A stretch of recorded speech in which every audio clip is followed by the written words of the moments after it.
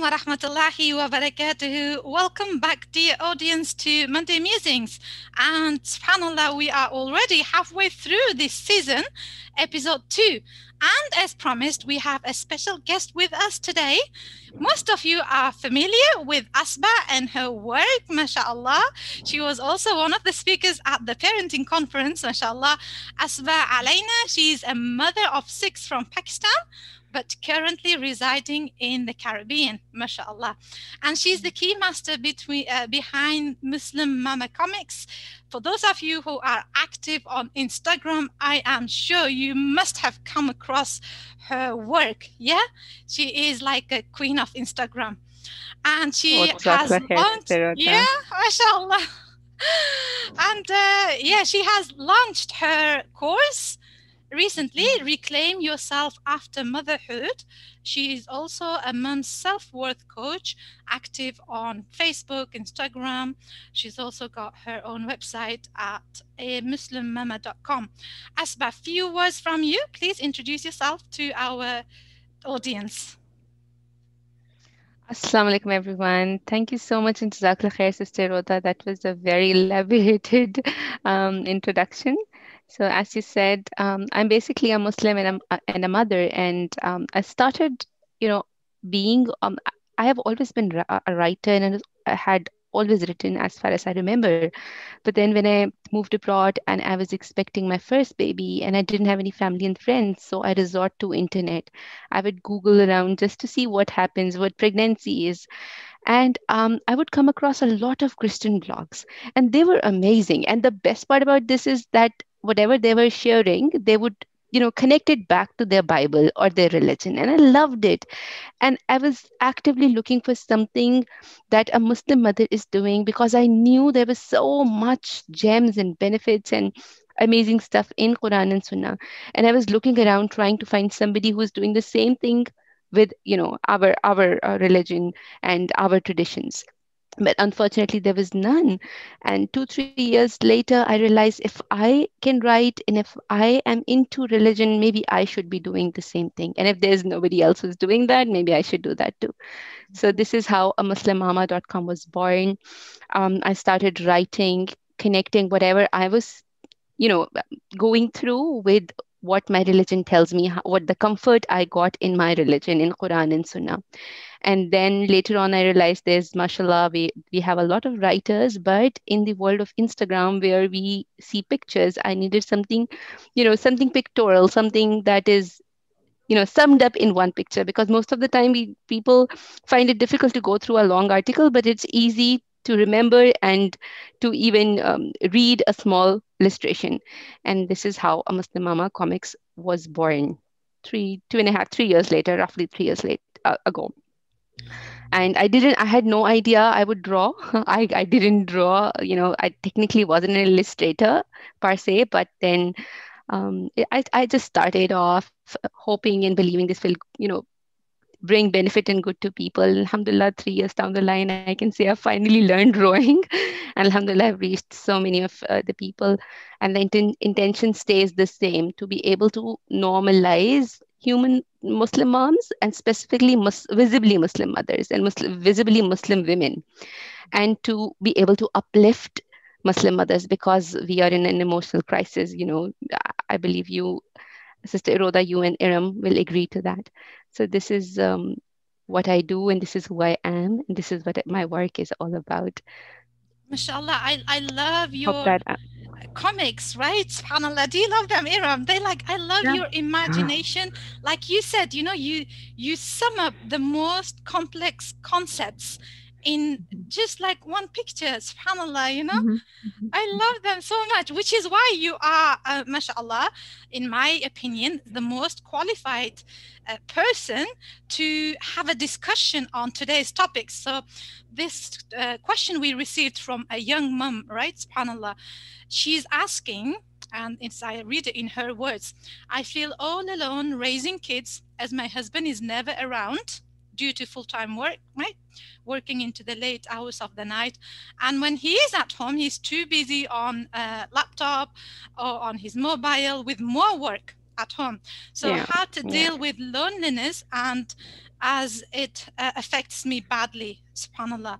And I think you Yeah. have worked through your course with a lot of women dealing with loneliness and dealing with similar issues.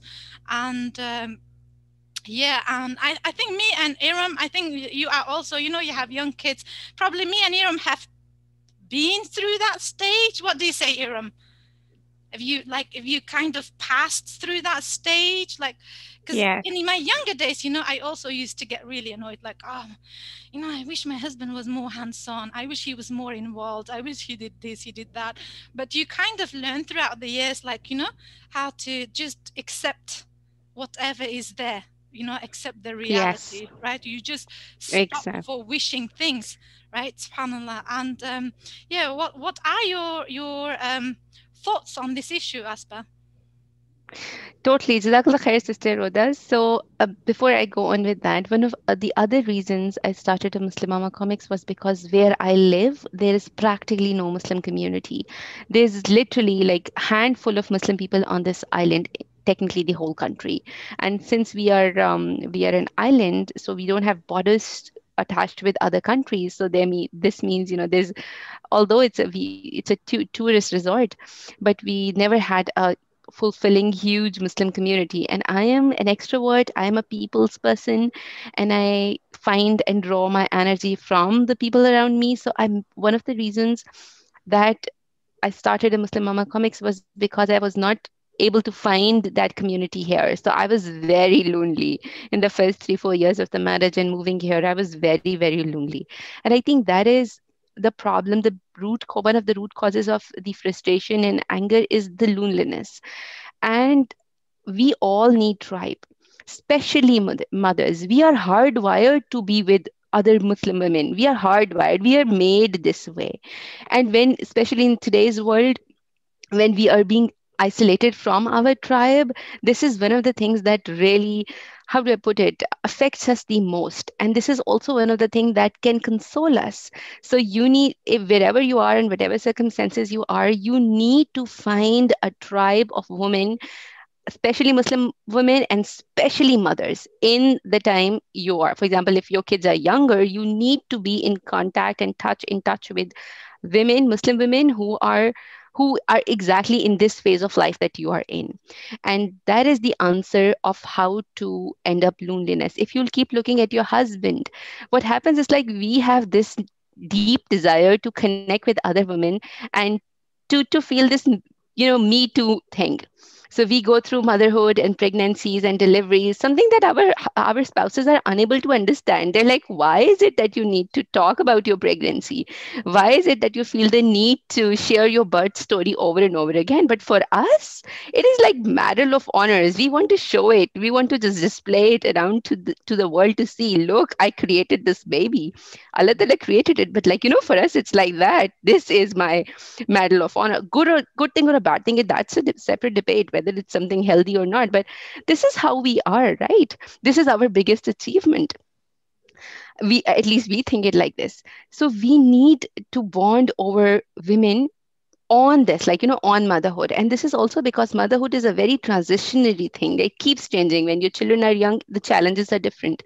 When your children grow older, if you will agree, the challenges will become different. So you need to have a group of women who you can relate to, you can share your problems and struggles with. And unfortunately, most of the time the spouses won't be there to help you through. If you are lucky enough, alhamdulillah, so alhamdulillah, there are spouses who really understand your struggle and make you through. But again, you cannot, as you said, wish around and doing things. You need to look around and say, okay, this is what my spouse is doing. At least he's paying the bills, right? This is a big thing. A lot of the people are having difficulty with paying the bills. So at least he's paying the bill. So I'm getting one support from this side. Where else can I get the other support?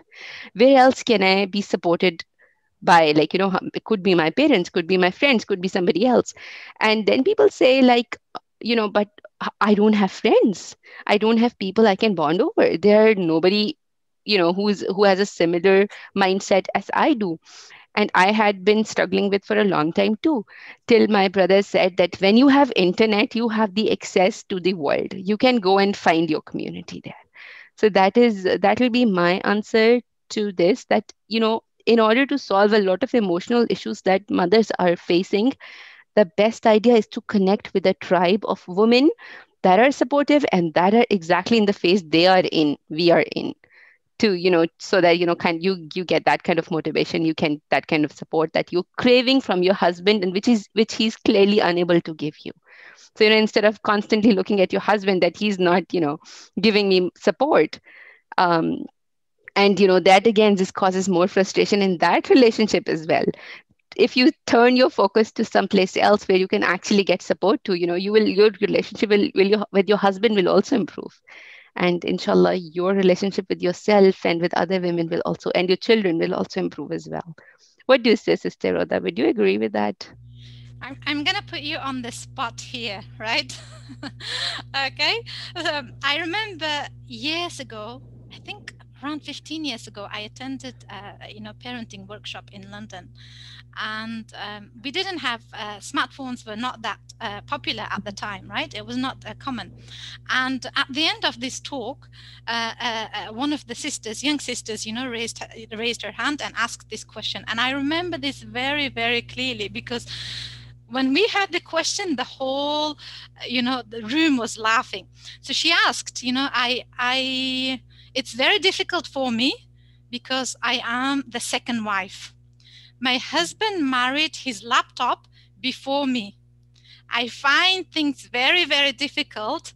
What do you suggest? And I just remember, like laughing so hard, because at the time, like I said, smartphones were not popular, right? So, and when I read this email from the sister, it reminded me of that incident that took place, 15 years ago. So when you enter marriage, obviously every woman comes with certain expectations, right? They want that connection that you talked about, and they want that companionship, and they want to like fulfillment, basically, right? Yes, And totally. when their needs are not fulfilled, obviously they can have women friends, right? But nobody can replace the place of a husband, right? Like when it's not there, what is she supposed to do? Like she wants to get her husband on board, obviously, right? And then like Ideally, yes. maybe like meet the needs at least halfway, right? Rather than like Yes. completely giving up. Okay, like what? He's just useless. I'm just gonna go and find my own group of sisters, and I'm just gonna hang on to them, and I will discuss every other problem with them, and I will seek their counseling and advice, whatnot. But your husband is your husband, right? And every woman deserves that companionship, that connection, like that fulfillment. So how do you deal with this? What do you advise to the sisters? Yeah, that's what I want to put you on the spot here, subhanallah, right? Like I said, I have been through this stage, right? I have come across through the other end of this phase of life. But yeah, I'd like to hear your thoughts on this. Okay, how do you get that message across to husband that I need that connection, I need that companionship? Sometimes it depends on where you are in your relationship with your husband. So if there is an open communication, technically most of the problems are solved. But what happens is that, as she's saying, that he's too busy on his laptop and mobile, and that's very problematic because they're addictive, right? So I think it is difficult to make other people understand that this is this is causing difficulty in our relationship. So open communication is probably the answer. I think a very assertive communication, something that we are not taught, as women, to put our need across in a gentle way, in a gentle and but assertive way, that I really need your attention. And I remember taking one of the lectures, and she said that she actually shared the example of young daughters, basically. So she said, have you noticed that daughters are always the closest to their fathers? And she said, do you know why it is like that? It is because when they need something, they don't They just go demand, and they just, if they want to be cuddled, they would just, come and they sit in, their daddy's lap, and they're like, okay, then he just give them attention. So, and that is very difficult for us women, because our egos are like, oh, being women, being in that position, how do I take the first step, how do I do that, so, and that's, I think this is also this is the biggest problem that we face, that we are unable to express the need of that companionship. So the lecturer said, if you really want to feel that love, be that young girl, be that, in demanding that love and attention. But I agree, this is also the very difficult step. But again, if you really want it, take that step. Yeah, Iram, I'd like to hear your thoughts on this. I mean, alhamdulillah, I'm on board with the both of you. So I was thinking, like, yeah, when in our parenting journey, like, mashallah, now he'll be 15. So I was in the US, I was cut off from the family and everything. And I used to joke, I say, I'm not living in US, I'm living in a matchbox, because my mom was working at that time. So I was not constantly in touch with her. She was busy with her work, right? I was not constantly in touch with my in-laws. It's not very pleasurable to keep talking to somebody that you're not already very, gelled in with, right? And but majority of the time, 6 months at least, my in-laws were with me. But the 6 months that they weren't, and my husband was doing his master's right after so for the 4 years of our marriage, as soon as we got married, and as soon as I got pregnant with the first one, for the both kids, he started his master's when the first one was born, and he ended his master's when the second one was born, right? So, and I did not know how to drive. I could not go to I just could not go anywhere. I was just literally living in that matchbox. Astaghfirullah, what that did to me, the break that happened at that time. May Allah subhanahu wa ta'ala. I can totally understand. I mean, but yes, I was very resentful towards my husband. I understood that what he was doing was for the family's sake, but I was very resentful. And it is true. And and at that time, we did not have those. iPhones came in way later, right? So I had that parent magazines. I signed up for free subscriptions. So every time I would open internet, I would see wherever there are parent free subscriptions. So it was basically the parenting magazines that helped me throughout my pregnancy and through the first at least 4 years of motherhood.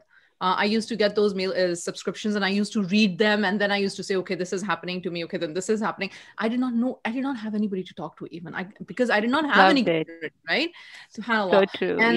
And my husband, he was like, what's wrong with you? Why are you always upset with me? What is it? I'm like, how am I can get it. Tell you that I am so lonely and overwhelmed. Yes, lonely. Yeah. Yes. Yeah. So subhanAllah. But he did realize. And yes, the communication was not at all good. And Sister Roda and I, we've spoken about this, like how to build a communication. And in my later on years, after the first decade, I think my communication became much better because I learned, again, I had to learn to let go of the ego and let go of the preconceived notions that, and especially all the garbage that we take in with the media, like, if you're married, then your husband has to be ignorant, then your husband is supposed to be, I mean, like, there's so many messages. Like, I feel that the world does not even teach how to respect your spouse. Like, we're talking so much about, like, the husbands don't respect the wives, but literally, I feel that, do the wives also respect the husbands? Like, are they taught to respect the husbands? Like, yes. The patriarchy thing is different. It's a totally different issue. What I'm saying is, like, we've heard women say, oh, my husband is dumb, or my husband does not know, or I'm taking care of another baby. Really? Is he a baby? So there are things that, yes, we are not gelling and meshing with and not having that communication, but it's 50%, like you said, like Sister Rhoda said, halfway I needed to come through. And I was not even making that halfway effort. I realized that I was not making that effort, and I was expecting him to, some wahi would come to him, and then he would know that what's happening with me. SubhanAllah. So I can relate with what both of you are saying. Now, mashallah, now I am more busy than him. So alhamdulillah, he is like, Adam, just keep your phone down, give me some time. Times have changed, mashallah. Tabarakallah. I think I'm in the middle of being there myself, still figuring out how to communicate, and learning as well how to communicate. But alhamdulillah, yes, we're gonna go there. Yeah, Age helped me a lot. I mean, like my 30s, I can give like alhamdulillah. As soon as I stepped into my 30s, I became braver, stronger, mature, much more confident. I don't know where that came from, but like 30s are beautiful. I'm like, now I'm going on my 40s, and I'm like, yeah, it's getting better. It's getting better. Alhamdulillah. Yes. You were going Wow, to say? yeah. Yes, it will get better. The thing is, it will get better because I remember in my 20s, right? I remember, like you said, the frustration and the resentment and like just turning so bitter, right? SubhanAllah. And I know because we bottle up so much, and then whenever something happens, you feel like talking is like, oh, forget about it, there's so many things that I haven't spoken, like you feel stuck, like, oh, I don't even know where to start. But like you said, we leave them like, okay, figure out what's happening to me, right? Rather than telling, you know what, I'm really struggling, right?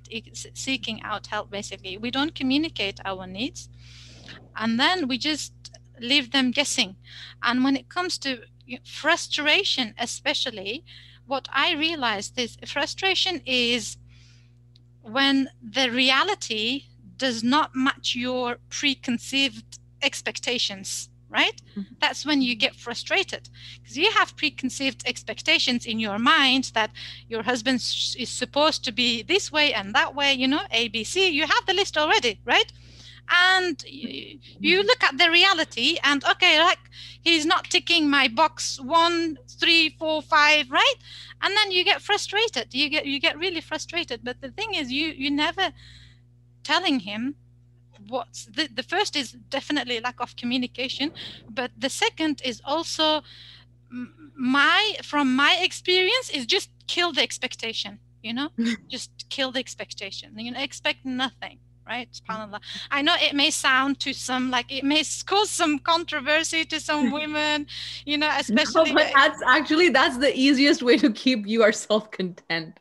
I mean, easiest in a way, like the results become much better, but on doing on our part, it is tough. Not everybody has that nerves, like, to kill expectations, because like, no, why am I married? But the first question will be, okay, so why am I married? What is the purpose of my marriage? What is the point? Yeah, true that.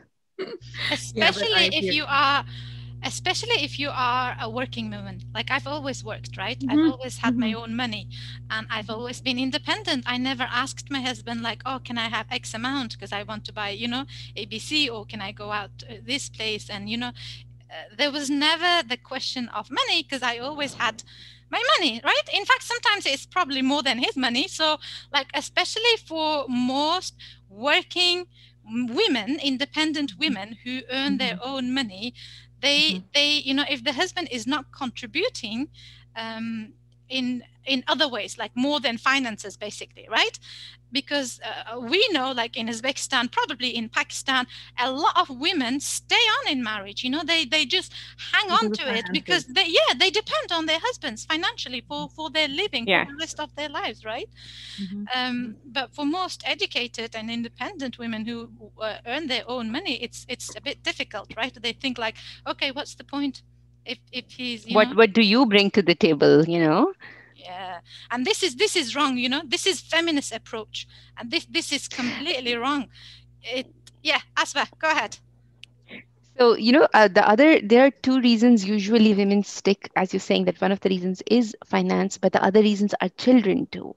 So, sometimes I pray to other people and say, may you find reason to be together, which is more and bigger than just the children, because usually just 90% of the time it boils down to we're together because of the children. So, this is also one of the reasons you stick to the marriage. But then again, we need to find more reasons, because unless we have our whys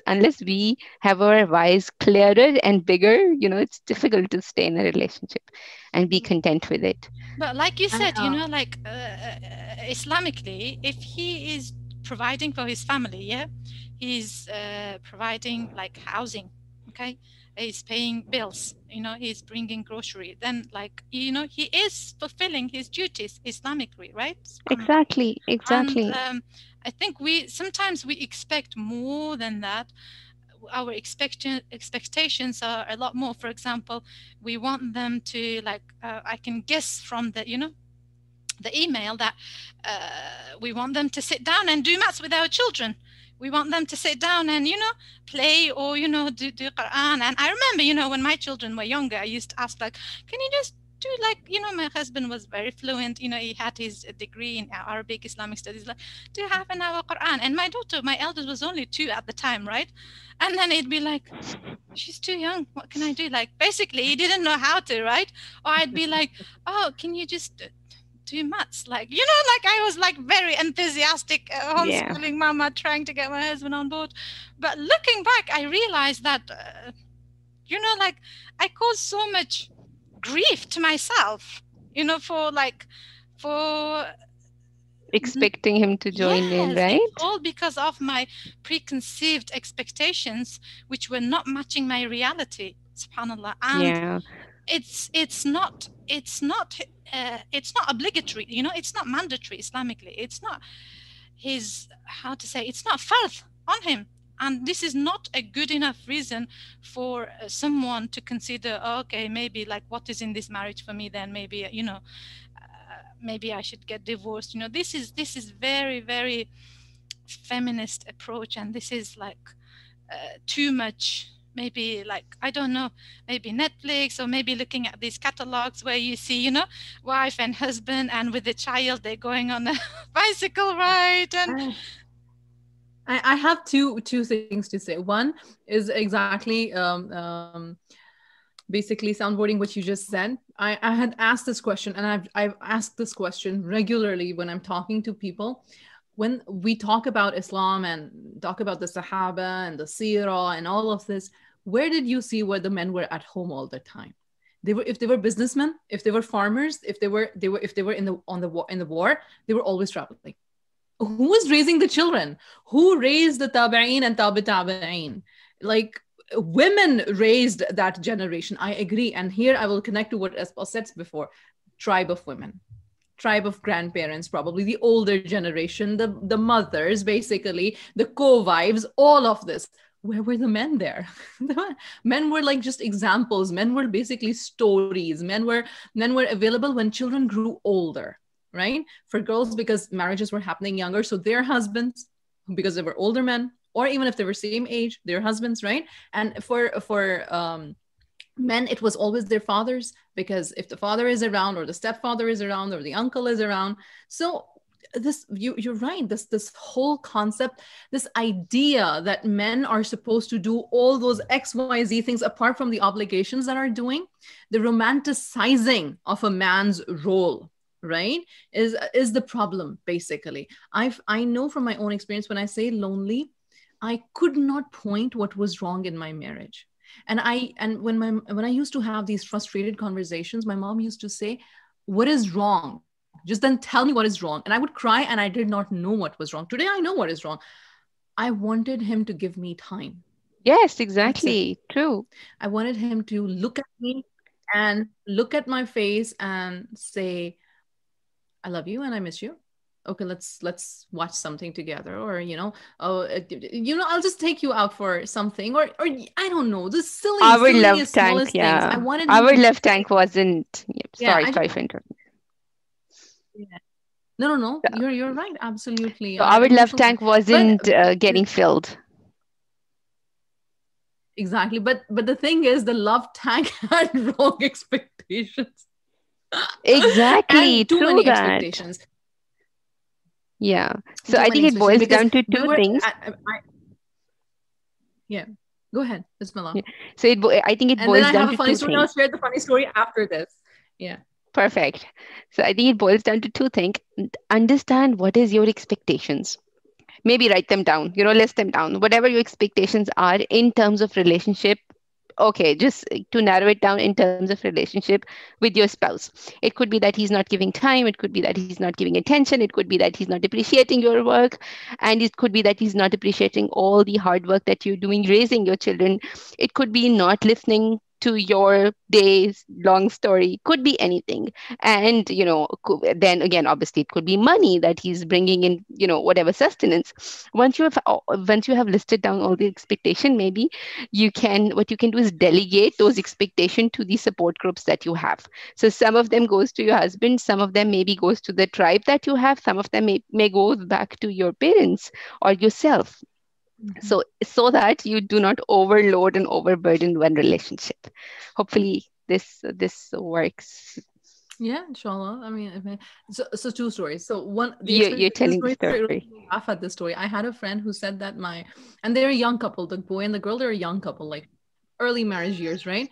So she said, I spoke with my brother for an hour on the phone. He was so upset. I said, why was he upset? And she said, well, it was Valentine's Day. Now, so, okay, this is Valentine's Day, mashallah. And he said, the roses were over. There were no roses in the market. And so I just went and I couldn't get red roses. And so I got white roses, which were still more expensive. And my wife is still upset with me. I didn't get red roses. Yeah. Seriously, yeah. And we're Muslim ummah. These are Muslim people, right?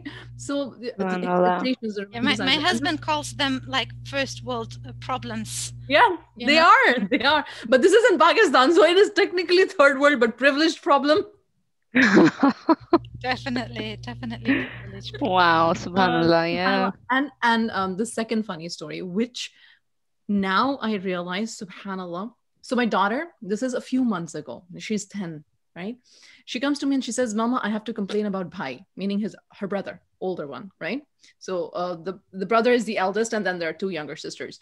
So I want to complain about Bhai. I was like, okay, what do you have to complain about? I thought maybe he was being mean to her or bossing her around. She says, Bhai, Mama, is so careless. I can't tell you how careless he is. I said, what did he do? Mama, he forgets to fold his laundry. He forgets his socks everywhere. He puts his towel here and there. When you tell him to clean his plate, he does not clean his plate. I have to put his dishes back in. And it felt as if a wife was complaining about her husband.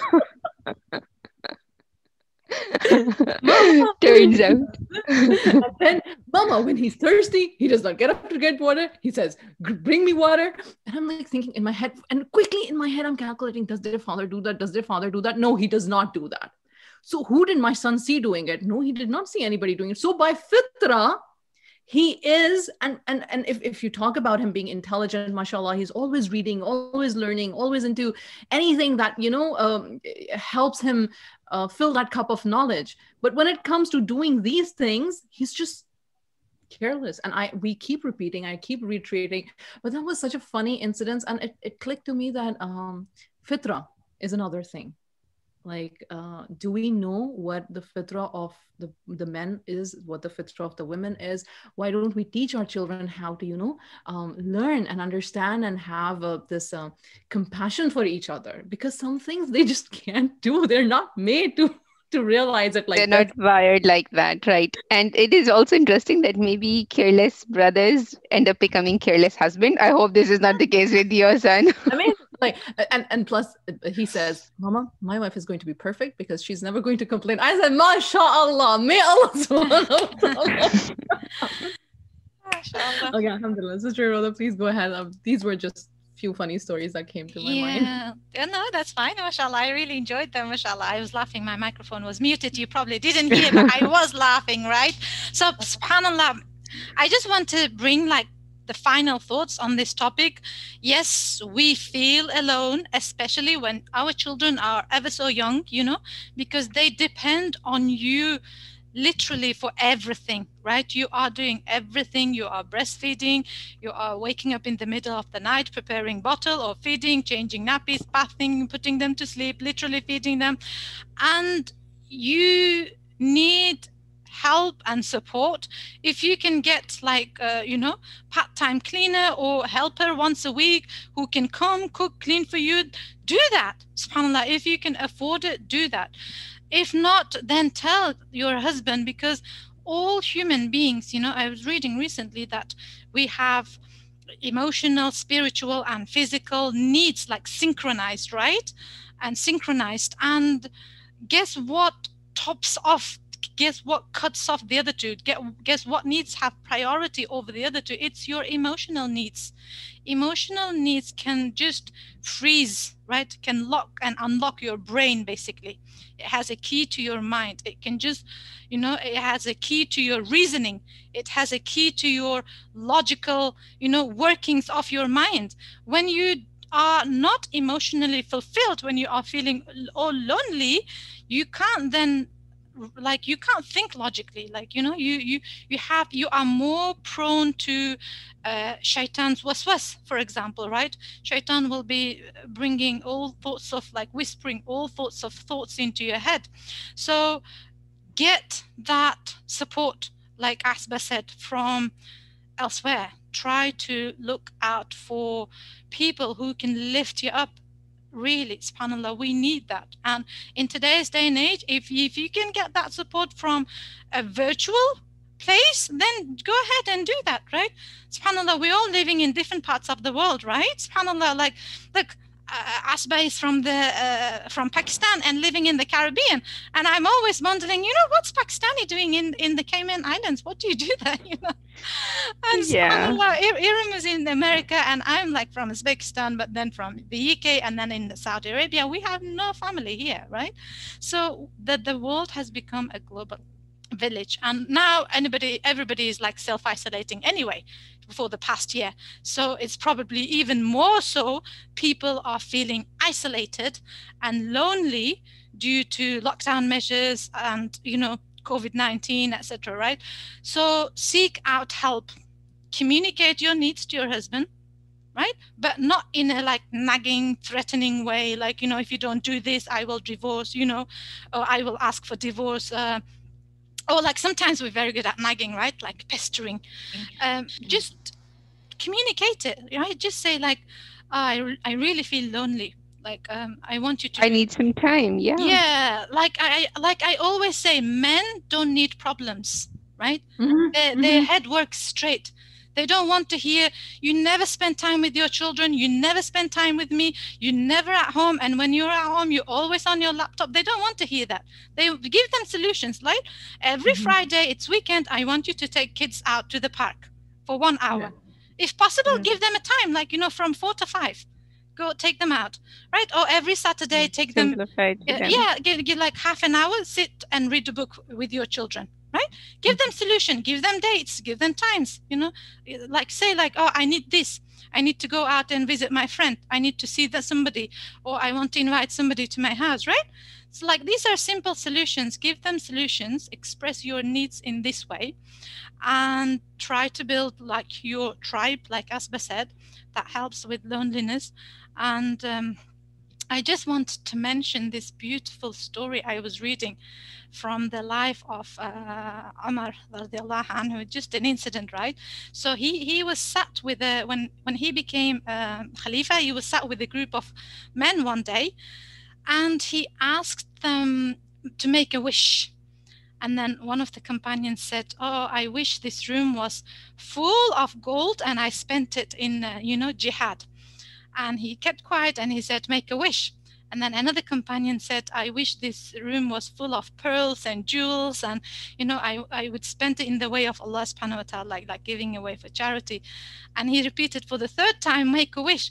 And all the companions were like, okay, what do we wish for, Ya Amir al-Mu'mineen?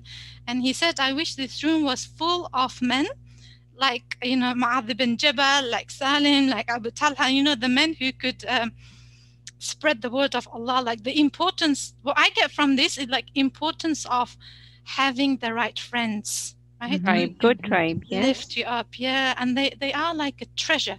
Value them, hold on tight to them.